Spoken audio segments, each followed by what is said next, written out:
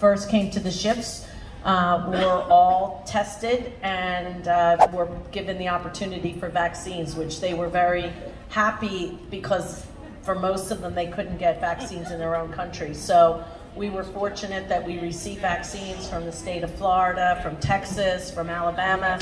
All of our crew have been vaccinated. And upon vaccination, they went into a 14-day quarantine. And then they were tested again. We are testing our crew on a regular basis.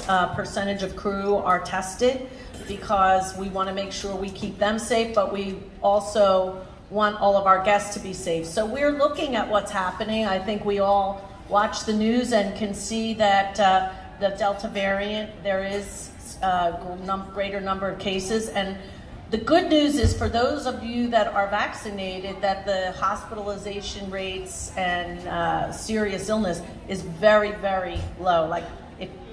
But if you're unvaccinated, you are at greater risk. And so we are encouraging everyone that is unvaccinated to wear a mask when they are indoors. And we'll look and see if we need to increase those requirements for everyone. Again, when we're indoors, when we're in enclosed spaces where there's a lot of people, where there's singing, all the things we've learned of how COVID is spread. So we're working very closely as an industry with the CDC. We have our own, at Carnival Corporation, team of outside medical advisors.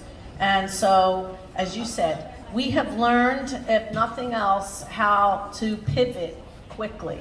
And so we will just ask if we need to do that. We'll communicate and we'll ask for all of our guests' cooperation because I think it's in the interest of everyone's health and safety. How do you all feel about that?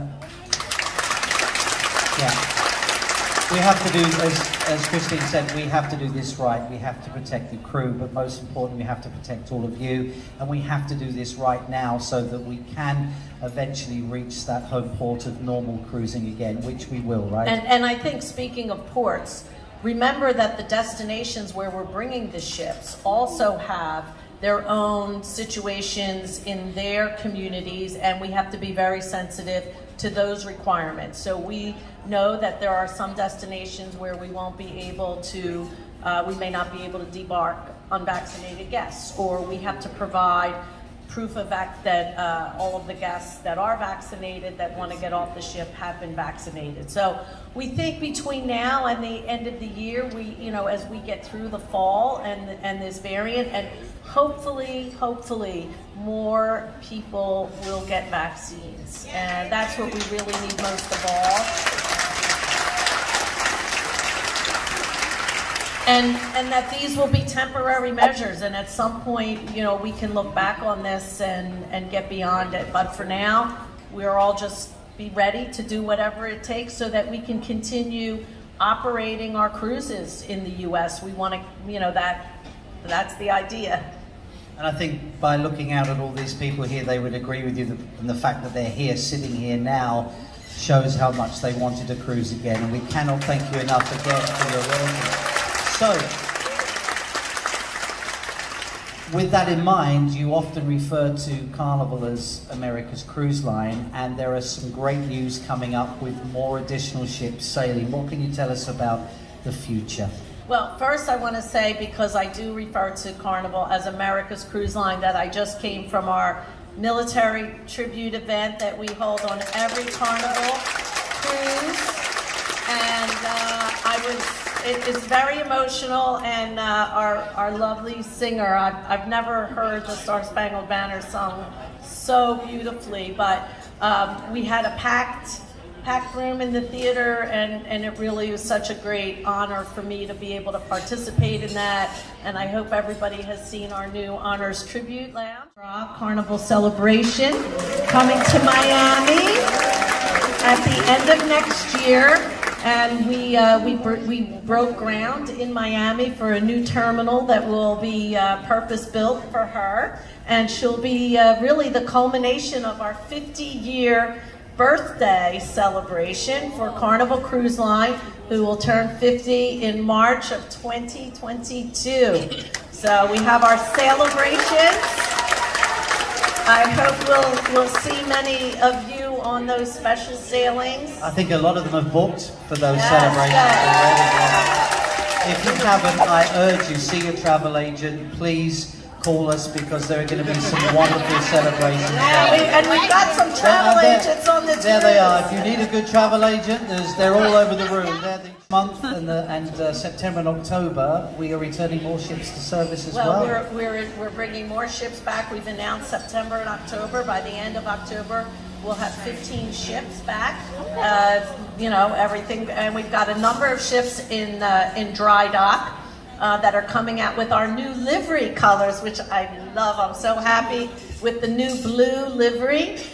So Carnival Magic is going to be sailing out of Port Canaveral, and she's got her new beautiful blue.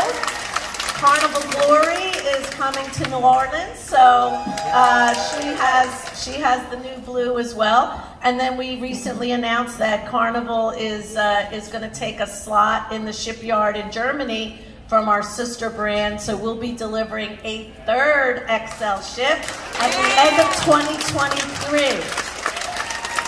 So the really fun part is now, I mean, doing the first ship is always really challenging because there's so many firsts and things you don't know, and you know, being able to see now the flow. We have our new build team here. I know Glenn and Petu are on board, the ship designers, to really see how people use the ship. So we'll have a chance with Celebration to make some changes, you know, maybe probably more the way we did between Vista and Horizon and then Panorama. So, you know, we love hearing all of your feedback. And then the third ship, we're already all over that. We've got to get that ready. We'll have to announce our home port. And I know her name. So I continue to get lots of suggestions about the name. Yes, I do. Can you share some of them? No. Ah. Can we announce the home port is Cleveland, Ohio? Oh, sorry.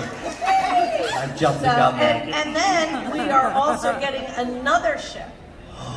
So Carnival is taking a ship from our Italian brand Costa, and we are going to transform that ship, and she'll become an additional Carnival cruise ship. So even though we did retire or recycle the 4 Fantasy class ships during the pause, by the end of 2023, we'll actually have more cabins to sell than we started with, so pre-COVID. But that's built really on the strength of our brand, America's Cruise Line, 14 U.S. home ports, and the ability for people to drive.